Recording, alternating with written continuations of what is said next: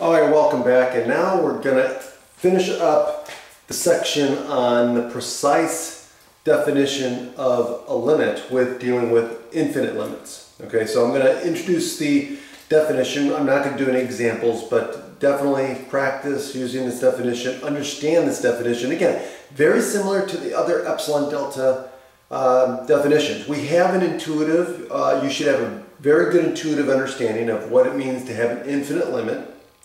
Now we're just going to basically put the precise language to it in mathematics.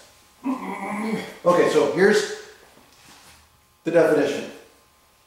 It says so we're going to deal with the positive and negative infinite limits. Okay, so the first one says let f of x be defined for all x not equal to a in an open interval containing a. So again, very similar language to when we were talking about informal definitions. Then, now here's where it gets formal. Then we have the infinite limit of x as x approaches a, f of x equals positive infinity if for every m greater than 0, so m is some real number, for all m greater than 0, there exists a delta greater than 0 such that if the distance from x to a is less than delta, so basically as we're getting closer and closer to delta, or excuse me, as x gets closer and closer to a, right, then f, the value of the function, is going to be greater than m. What does that mean? It seems that no matter what m we choose, right, no matter what real number we choose, what this is saying that there's going to exist a delta greater than 0, that if the distance is less than delta, the value of the function is going to be greater than m, which means it's going up without bound. This is saying that this function, as it gets closer and closer, as x gets closer and closer to a, is increasing without bound. Okay, now, similarly, it says let if we say for a negative function, negative infinity, let f of x be defined for all x not equal to a in an open interval containing a, containing a. Then we have a negative infinite limit. The limit as x approaches a of f of x is equal to negative infinity if for all m greater than 0, there exists delta greater than 0 such that if this is true, then f of x will be less than negative m. So what is it saying? Again, very similar to this one.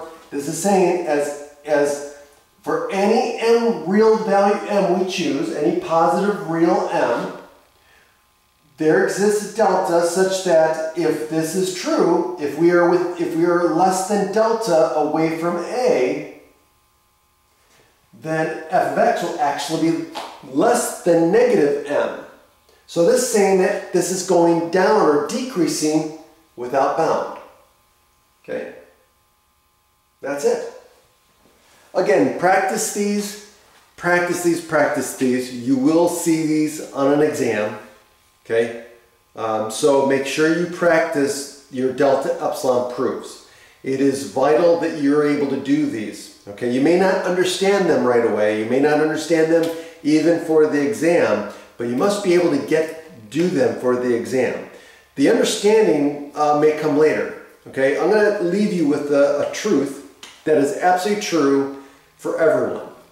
Everyone hits a wall when it comes to their learning, even in mathematics. Okay, and what I know to be true is that even if you don't understand something today, or tomorrow, or the next day, it will make sense later on, okay? Your brain is so powerful that it will continue to process and work on the stuff that you don't understand, even afterwards, okay? There's an old adage, and I believe this is absolutely true, is when the student is ready, the teacher will appear. And one part of that I've learned is that, hey, your brain may be trying to process things you don't understand. Delta epsilon proofs are difficult for a lot of students to understand and even to apply. But practice them so that one, you do well on the exam and you get these correct on the exam, okay? First and foremost, obviously that's what we want to do, right? You want to do well on the exam. These are going to be on the exam, so you're going to need to make sure you practice these. But even if you don't understand them and you do well on the exam and you just do it to get later on, maybe years later on, you come back to this material, let's say in a class or something like that, maybe you are retaking calculus later on, or maybe you're going on a different path and you have to refresh your memory. You'll find that a lot of cases when you come back to it, all of a sudden it makes sense. Didn't make sense then, but it makes sense now. Okay? I've gone through that many times throughout my academic career, my professional career. Your brain is powerful and it continues to work on problems even when you're not consciously thinking about them. And that is the amazing thing about our brain. Okay, so again, talk to you later.